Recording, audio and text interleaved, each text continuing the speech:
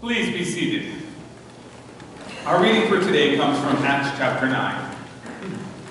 Meanwhile, Saul was uttering threats with every breath and was eager to kill the Lord's followers. So he went to the high priest, and he requested letters addressed to the synagogues in Damascus, asking for their cooperation in the arrest of many followers of the way he found there. He wanted to bring them, both men and women, back to Jerusalem in chains. As he was approaching Damascus on this mission, a light from heaven suddenly shone down around him. He fell to the ground and heard a voice saying to him, "Saul, Saul, why are you persecuting me?" "Who are you, Lord?" Saul asked. And the voice replied, "I am Jesus, the one you are persecuting. Now get up and go into the city, and you will be told what you must do." The men with Saul stood speechless, for they heard the sound of someone's voice, but saw no one. Saul picked himself up off the ground, but when he opened his eyes, he was blind. So his companions led him by the hand to Damascus, and he remained there blind for 3 days and did not eat or drink. Now, there was a believer in Damascus named Ananias. The Lord spoke to him in a vision, calling him, "Ananias." "Yes, Lord," he replied. The Lord said, "Go over to Straight Street, to the house of Judas, and when you get there, ask for a man from Tarsus named Saul.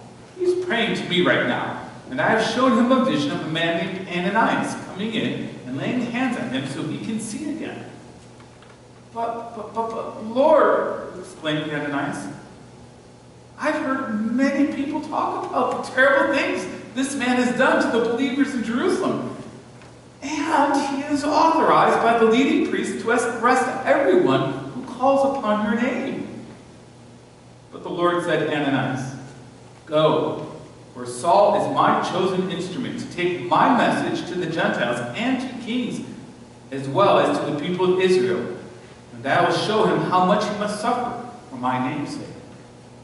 So Ananias went and found Saul. He laid his hands on him and said, "Brother Saul, the Lord Jesus, who appeared to you on the road, has sent me so that you might regain your sight and be filled with the Holy Spirit." Instantly, something like scales fell from Saul's eyes, and he regained his sight. Then he got up and he was baptized. Afterward, he ate some food and regained his strength. Word of God, word of life. Thanks be to God. Today we continue our series in the book of Acts, Empowered for Jesus' Mission. Each week throughout the summer, we have been reading these stories of the early church, learning how we can be empowered to do the same things that they were doing, building and continuing upon the mission of Jesus. This week, we come across this story of Saul. Now, there's a quick video I want to show us that will help us, I think, capture a little bit of who Saul is. People called me Saul once, a Hebrew of Hebrews, faultless in the eyes of the law. But I watched the rebellion growing, and like a fire it spread. Claims of a Messiah and the resurrection, the Son of God they declared, and for that I hunted them. My will was bent on destruction, but on the road to ruin, my world was torn apart. A voice called my name, and the scales fell from my eyes. The fire that I sought to extinguish was now consuming and refining me. People called me Saul once, but that was another life, for I am a new creation. It is no longer I who live, but Christ who lives in me. And neither death nor life, not even the powers of hell, will separate me from the love of God that is in Christ Jesus.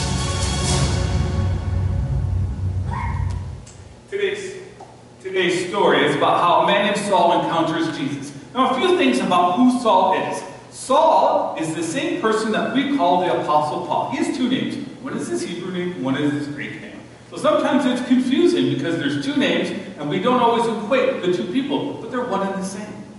Saul was a person who was a Pharisee, a professional religious person. He's not a priest. He's just one of those professionally religious, orthodox, conservative type of people. And that's his living, is just being religious. That's how he makes his living. He gets money from his parents, so he's from an upper-class family. And he is on the fast track for success and for advancement within religious circles. He's devoted to God, and he's zealous, and he is one of the chief people who is persecuting the followers of Jesus. He was there to arrange the killing of Stephen, one of the early leaders of the church. He also has not only been resulting in killed people, he's stolen homes and had them arrested, men and women put in chains. His hatred is so deep towards the people who follow Jesus that he goes to get whatever permissions he can to be able to travel to another country to arrest those people, to bring them back in chains, to face imprisonment or death in his own country. Now, the equivalent of this would be if someone from ISIS came from the Middle East, came to America, and started rounding up Muslim believers who didn't act in the way that they did, and dragged them, even if they were Americans, all the way back to the Middle East, some remote place or in the desert, to arrest them or to kill them. That's the kind of person Paul/Saul was. And so he's on this trip to Damascus. He's going to cause havoc. And maybe you have met someone like him. Just recently I was talking to a woman about she had to quit her job. And the reason she told me she quit her job was that the work environment was incredibly toxic. And she shared some horrifying stories, and maybe you can relate, because you know how people who are filled with anger or bitterness or jealousy, like Saul was, you know how toxic they can be. You know how they can kind of poison the atmosphere around them. And it's hard just to be in their presence, because either you kind of absorb their toxicity, is that a word? Either you absorb it and become like them, or you kind of have to flee. It is so overpowering, the hatred and the jealousy and the resentment and the bitterness that is in their heart. Maybe you've met people like that. That's who Saul was. And so he's on the road to Damascus, and he encounters Jesus. Now, a couple things about this encounter that stand out to me that I think are relevant to us. The first thing is this.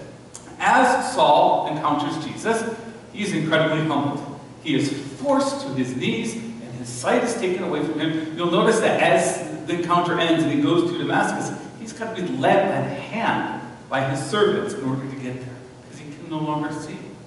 This has got to be incredibly humiliating for someone who's filled with pride and can, quote his own accomplishments. It's a long list of things that he has done to prove what kind of person he is. And what we learn from this is that God will go to any extent in order to gain hold of someone's hearts, including ours. And for some of us, that's a scary thought, because we think of God as this majestic being who's going to make my life peaceful and quiet.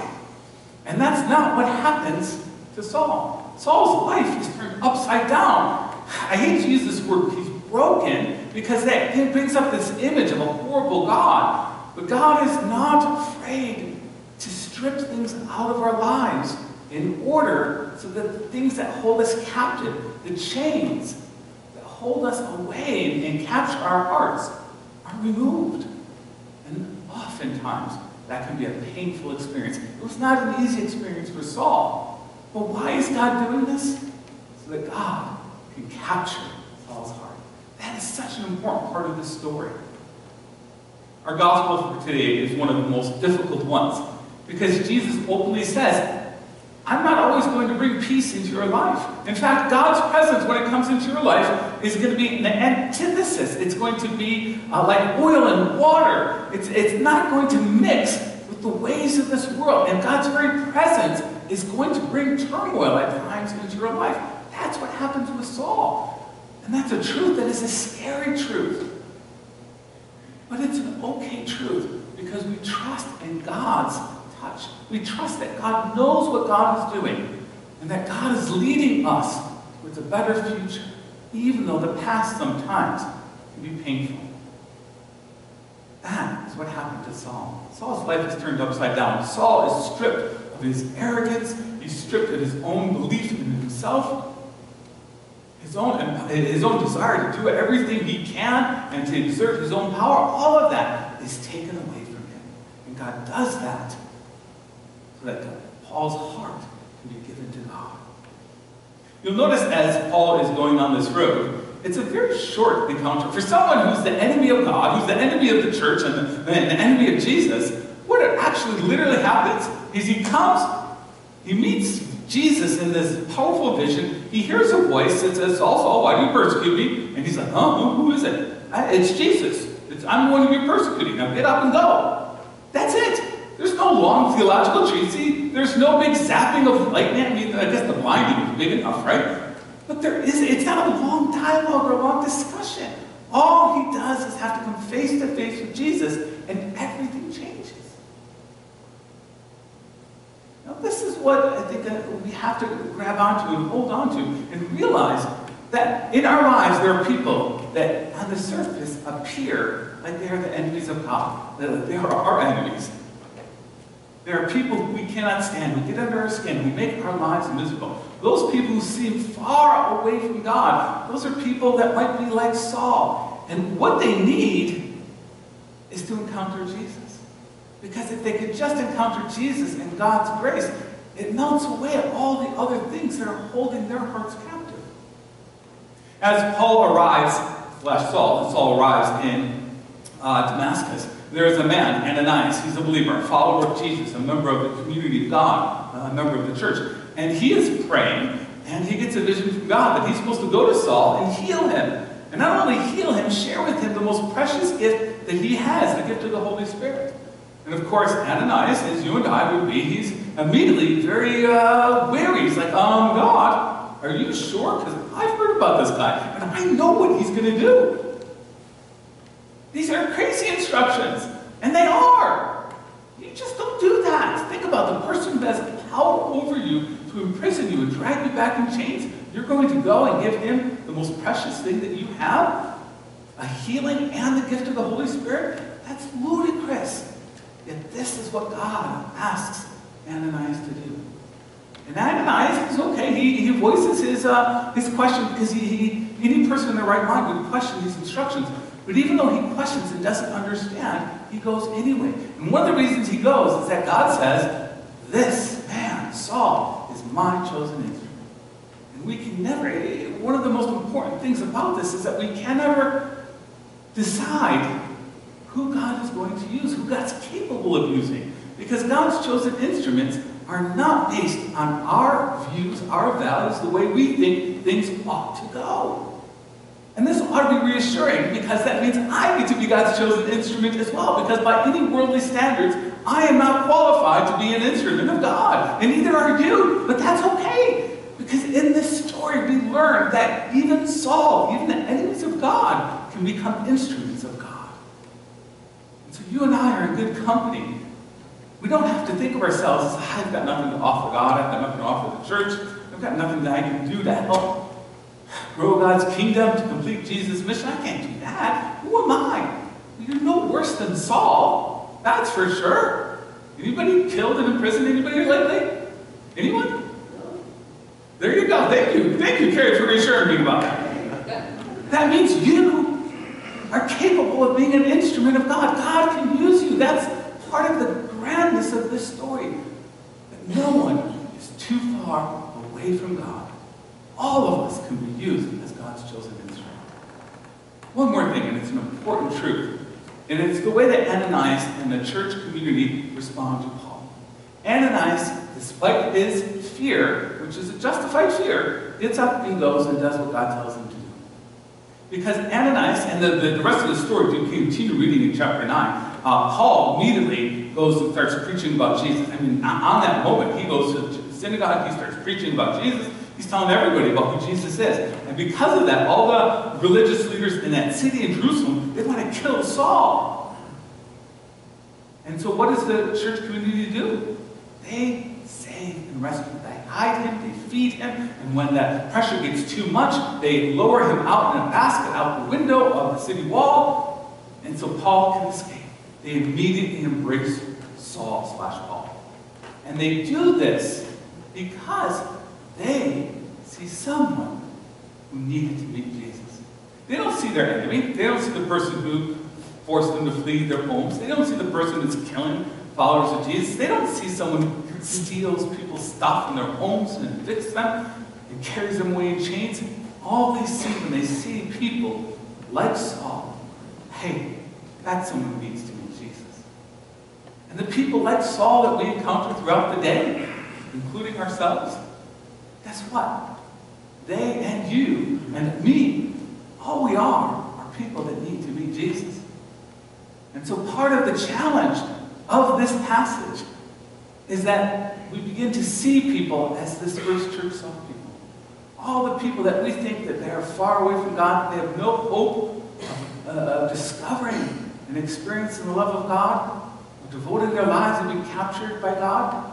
All they need is an encounter with Jesus. And we have been equipped to provide those encounters. Think about that. When someone is getting on your nerves this week, when someone is frustrating you or making real life miserable, don't think of them as the antagonist, as the enemy. Think of them as someone who needs to encounter Jesus, and then pray, God, how can I help this person to make me whole? Because it's not your holy life that's going to change them. It's not your words even. It's how they encounter Jesus through your life, through your words, through your actions, that's going to change them. Amen? Amen. Takeaways for today. God will do what is necessary to gain hold of someone's heart. And that includes turning someone's life upside down.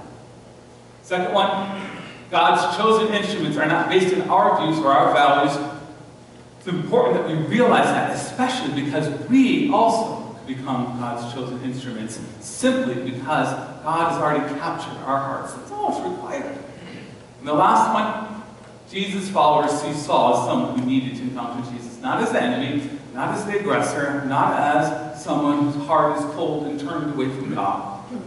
They see someone who needs to encounter Jesus, and that is what guides and forms their attitude and how they respond to him. Let's stand for our song today.